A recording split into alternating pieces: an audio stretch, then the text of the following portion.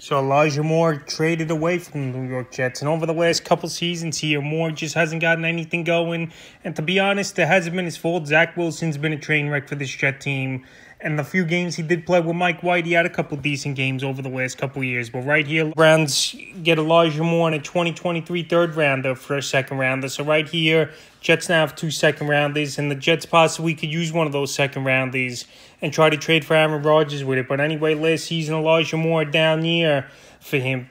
37 catches, 466 receiving yards, a touchdown on 65 targets. And now he goes to a Cleveland Brown team where he'll most likely be the third wide receiver. But I think he could be a good playmaker with Deshaun Watson, obviously. You got Amari Cooper, had a great year last year with his new team, the Browns. Then you had Donovan Peoples-Jones have a good year. Now you got Elijah Moore, so 3 solid receivers over there in Cleveland. In terms of fantasy football, he's a guy I'm going to take in the later rounds, Elijah Moore. 10th round or deeper, I would try to get him as a bench guy, or at best, obviously, a flex option here is Elijah Moore, because he has big upside, and it just never worked out in New York. It never got him the ball. He was on the bench for whatever reasons or whatever the case may be, and he just needed a change of scenery. So I think in Cleveland, he could be a decent playmaker as Elijah Moore. So Elijah Moore and the New York Jets, that project is over for the Jets, and they move on for Moore after trade rumors over the last couple seasons, and he goes to Cleveland entering the 2023 season.